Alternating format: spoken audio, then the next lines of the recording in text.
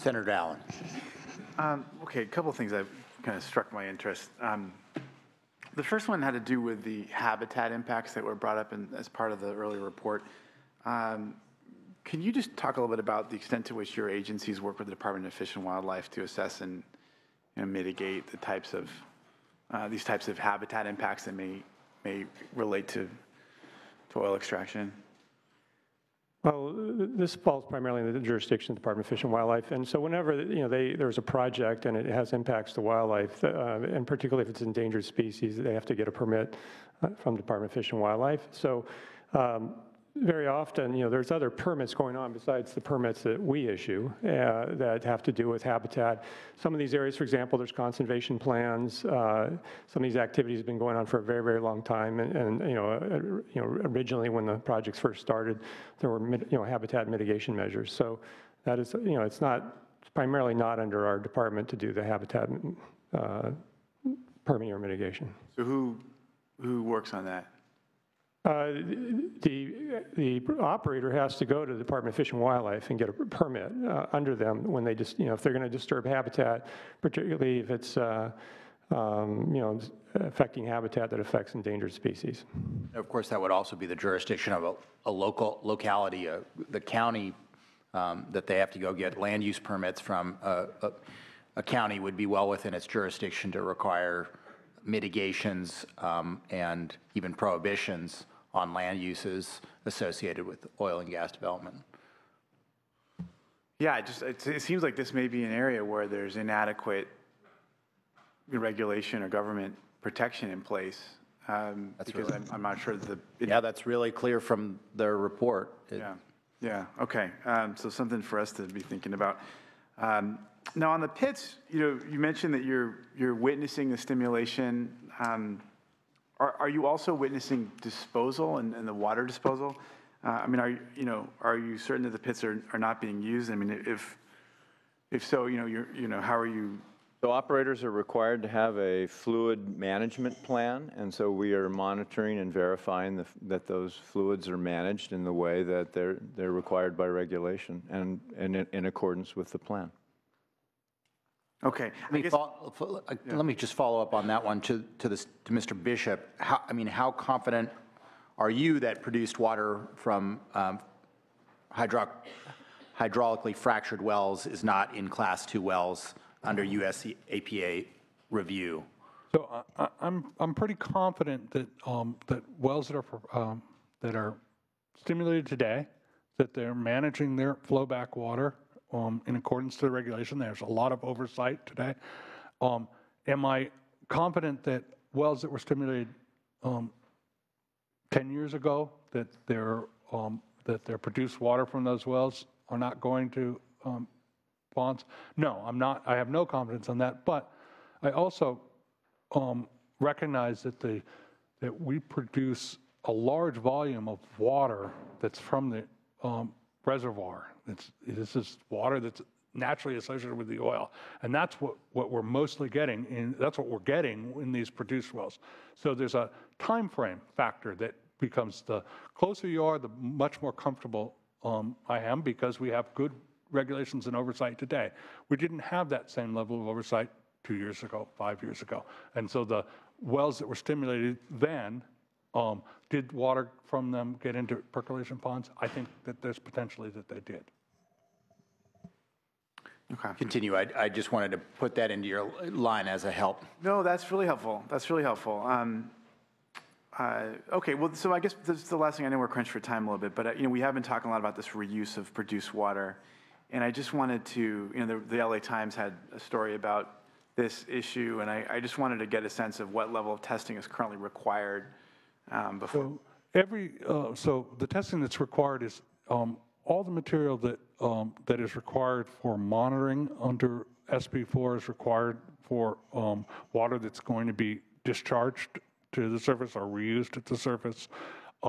And that includes the requirement that they test for anything that, that they put into it, not just in terms of in hydraulic stimulation, but if they use anything to help them extract the oil out of the water, any chemical processes that they're monitoring for that information also. Okay. That's Okay.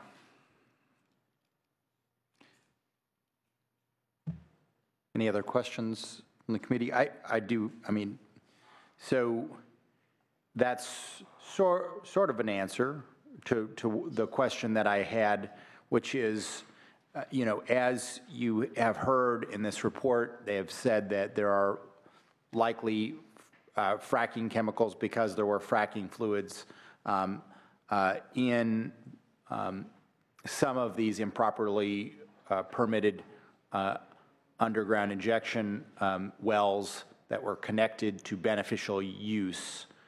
So what is the state, do you believe that that is likely?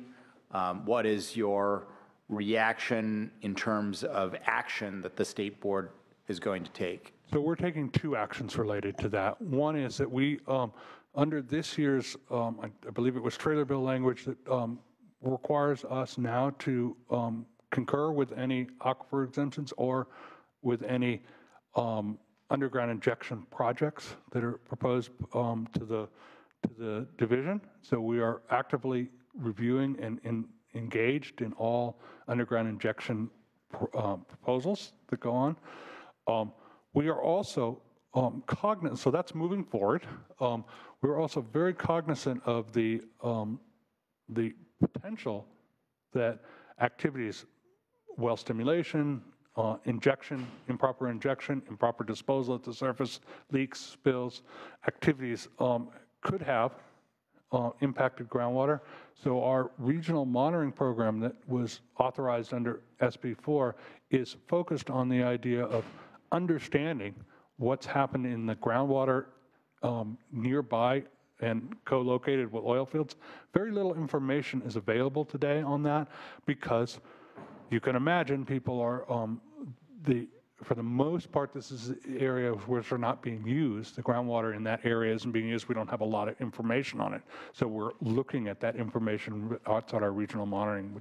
And then I'd like to make one more quick point, which is that we have been working closely with the division and US EPA on evaluating and requiring information from operators on wells that are discharging improperly, that were to areas that didn't have an exemption, and making recommendations, which the division has followed up on shutting in wells that are discharging improperly that might have an impact on beneficial use, and working towards either getting an aquifer exemption where it's appropriate, where the discharge is either into a highly saline water or into an oil field reservoir that's already got oil field material in it, or getting them shut down.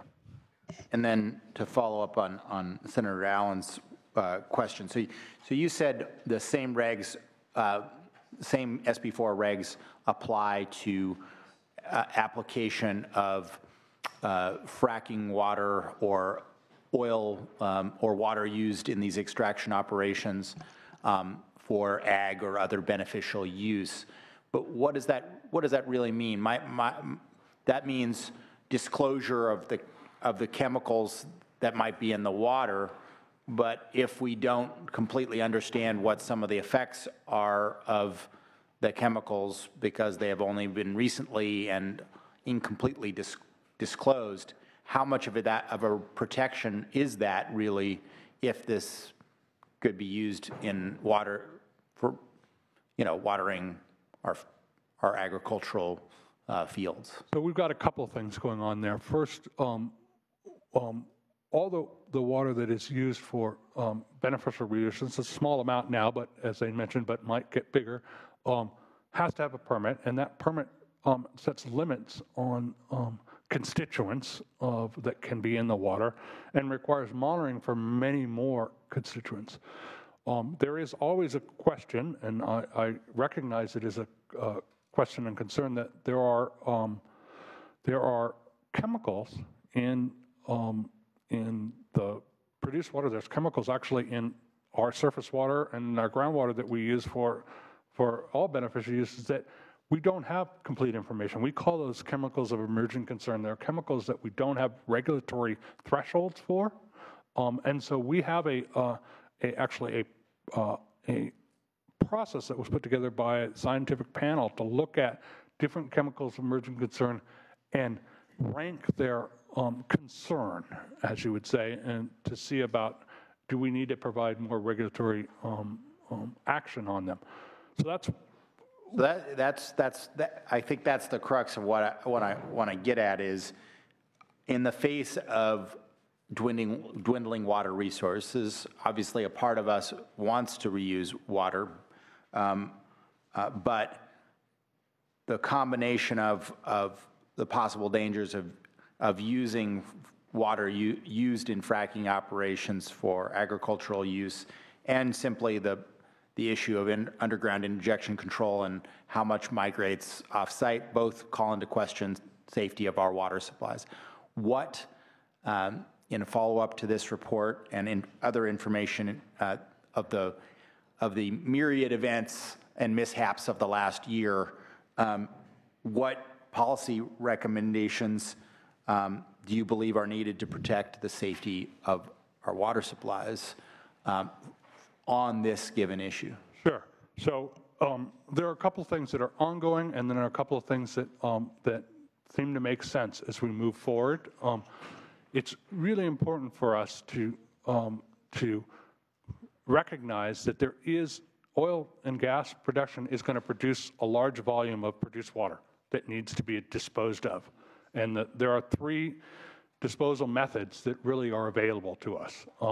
There is deep well injection, which, as you mentioned, there have been issues with that, and we're working with the division and with US EPA to correct some of those issues, but that is that's one area.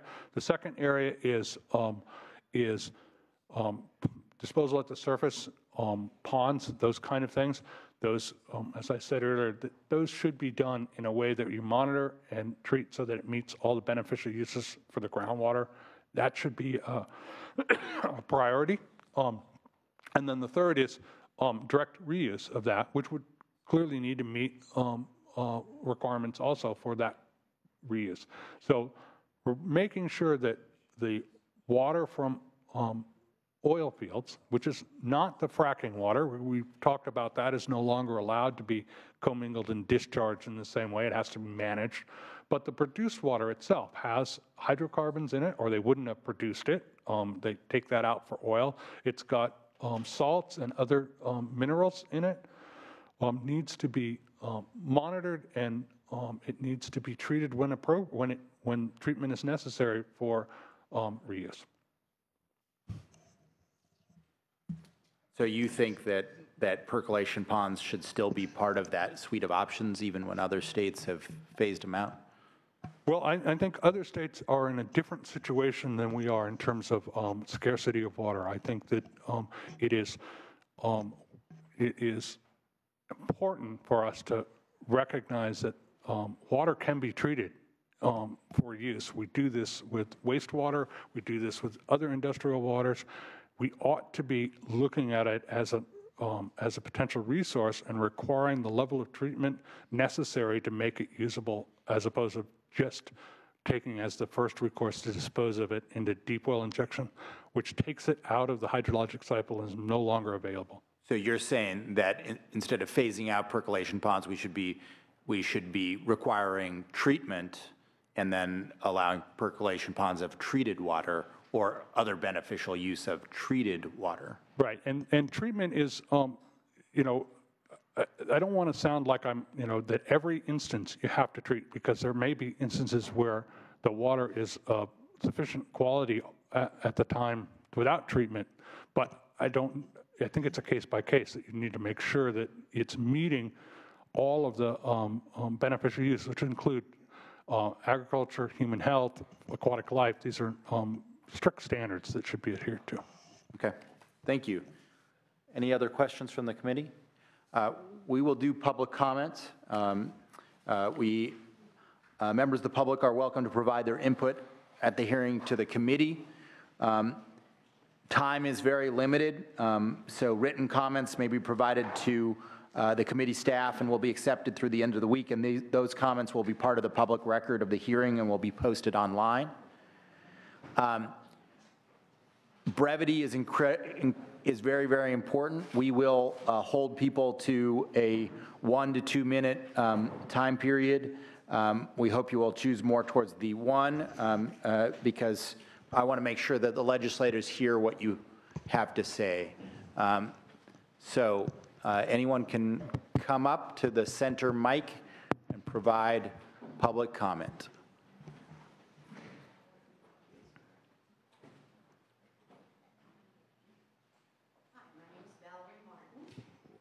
And I live in Sacramento. I took a little bit of offense to the answer that was given to Mr. Williams when he asked about re-injecting fluids down. He said it's an oil reservoir, therefore it holds things. Well, there's a difference in viscosity between oil and other fluids. Also, part of geologic understanding is that those wells didn't form the oil. The oil developed elsewhere and went down into those wells. So if it went down, there has to be ways of going out. And that's the end of my comment. Thank you. Thank you. And I forgot to say that please state your name for your record, but you already did. So, Bill? I'm Bill Alio for the Environmental Working Group. Maybe just provide some perspective here. In 2011, Dogger had databases that were not searchable and incomplete. There was no regulation of fracking, and in fact, they infamously claimed fracking wasn't even occurring. There was a critical report by USP on the underground injection control, which was basically ignored for a while. Oil companies said there was no evidence of harm, so what's the problem? Yet we were not doing any monitoring. Dogger was an unknown acronym in this building, and now everyone talks about it. They were a captured agency that did what the oil companies needed to get done and did not answer to the public or the legislature. No one asked them to either. There was a memorandum of understanding between the Water Board and Dogger that was just a piece of paper. Today, we have science coming in, thankfully to the leadership of Senator Pavley and SB4. We have information that's coming in. We have new aggressive management that I think that understands the need for reform. Regulations are in place, so we now know what's going on. And yet we still have wastewater being disposed of in the cheapest possible way, which is open pits, which is not just a groundwater problem, but an air quality impact in one of the worst air basins in the United States.